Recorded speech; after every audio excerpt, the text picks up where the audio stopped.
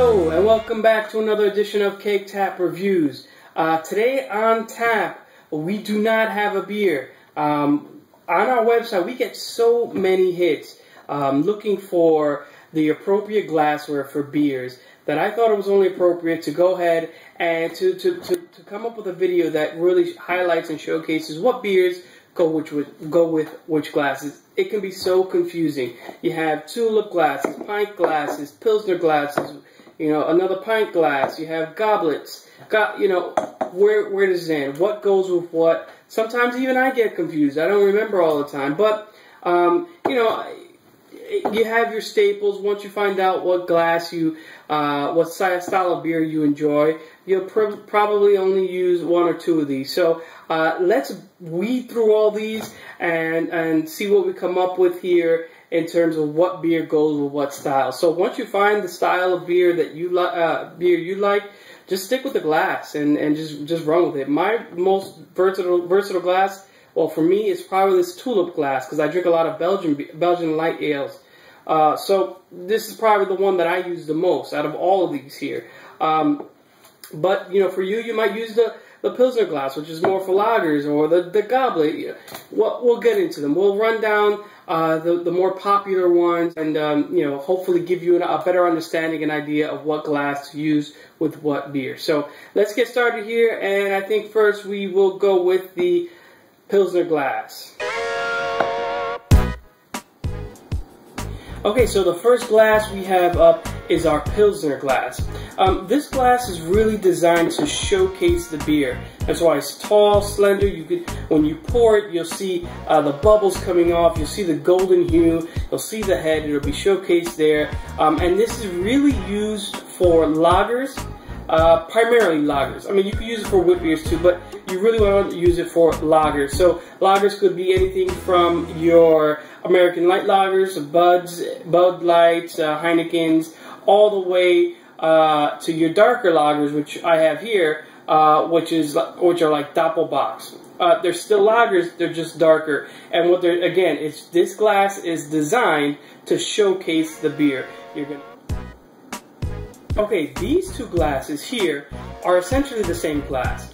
This, though, is a Nonic pint glass, and this here is a 12-ounce tumbler glass. They're essentially the same thing, and they're just designed to showcase your beer, but give you large quantities of beer. This one being a 16-ounce, this one being 12. Very different things. This tumbler glass, because of its design and because of the ridges that it has in it, is really designed for wheat beers, or Hefeweizens, or any wheat beers that you have. Now this here is pretty much just for quantity. It's also convenient. You have like a little ridge here. It's a little grip, which is good as well. Same thing on this, except it cuts in. So there's a grip. It just cuts in here. And things for like porters and stouts, things of that nature, you would use this glass for. So I'm lumping these two together because they're essentially the same glass, just for two different purposes. So the next glass we have here is the tulip glass, which, as you can see, is the one that gets used most in my house. It is, for me, because I love Belgian beers, it is what I use the most. Now, this glass is designed for Belgian pale ales. So you would use it for things like Rarevos, Pirat. You would use it for Triple Carmelite. You would use it for the Schoof here and Mischief. These are all pale. By pale, I mean like golden color, golden straw colored Belgian ales. It's designed to trap and give you a nice volume here of beer, but at the same time trap the head and taper the head, which creates a nice, 2 to 3, sometimes even more inches of head here at the top.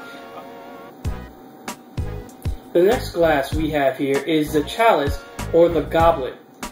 This is designed to really trap in and create head. So what you'll have usually on these chalice glasses, not particularly this one, I have a few up there that do, they'll have marks on the side, and they'll have some etching at the bottom. So this one has one of those has an etched design at the bottom. What that design is meant to do is really to create carbonation and create the head in the beer. So what do you use this for? This is used for dark Belgian ales. So anything like this, your Continent here to Chimay, any of the Chimay blue, red, yellow as well, you know, St. Bernardus, Ab 12, things like that. Anything that's dark and Belgian goes right here in this glass. The last glass I have for you here is the snifter.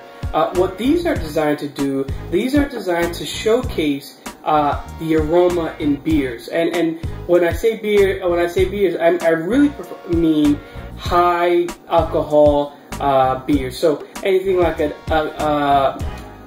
imperial stout, which is perfect for this glass. This particular one, KBS, is perfect for this because what it does, this has such a strong coffee flavor. So what it does, it traps all that you know, beer at the bottom and tapers at the top, much like the tulip glass, and it creates just a small pocket of aroma for you. So when you're taking a sip there, you're smelling all that, in this case, coffee flavor smell. Excuse me. So this beer, this is you know, again, great for any dark, heavy.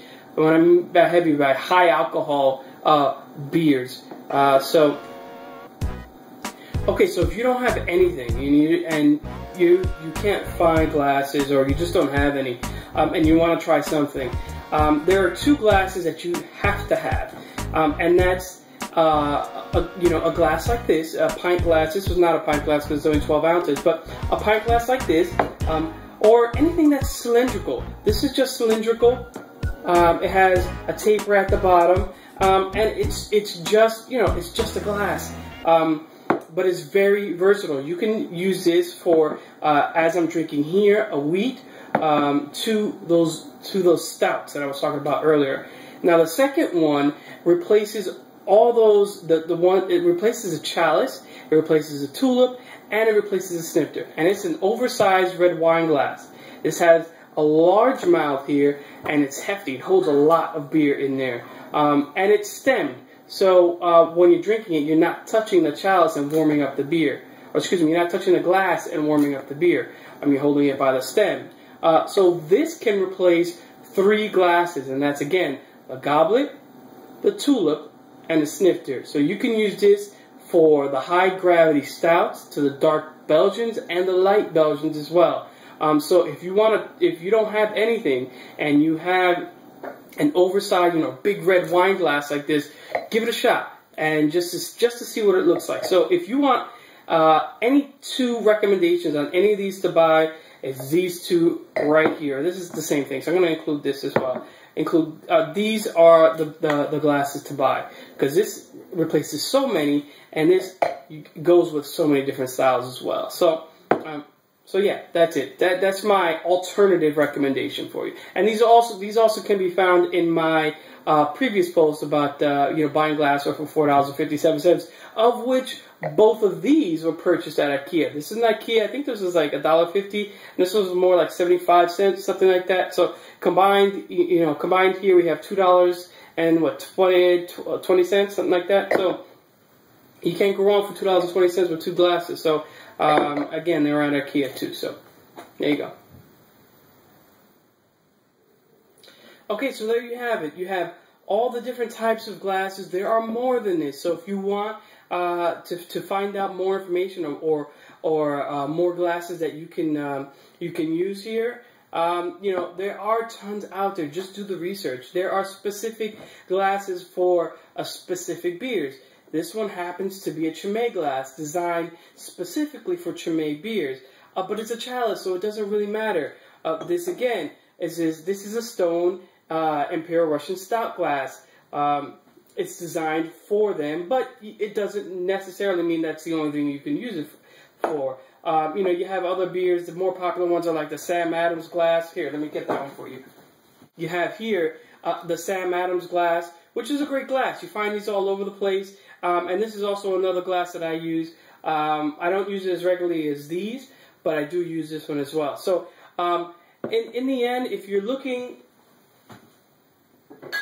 to get your glassware started. You know, start simple, start small. You might just want to try that red wine glass out that I told you, or one of these two here, just to get you started and just to see if you can notice any difference. And trust me, you will notice a difference when you're drinking out of a glass instead of the bottle. So, if you have any comments or you have any questions, leave them in the comment section below, and you know, I'll be happy to answer you back. So, keep drinking and take it easy.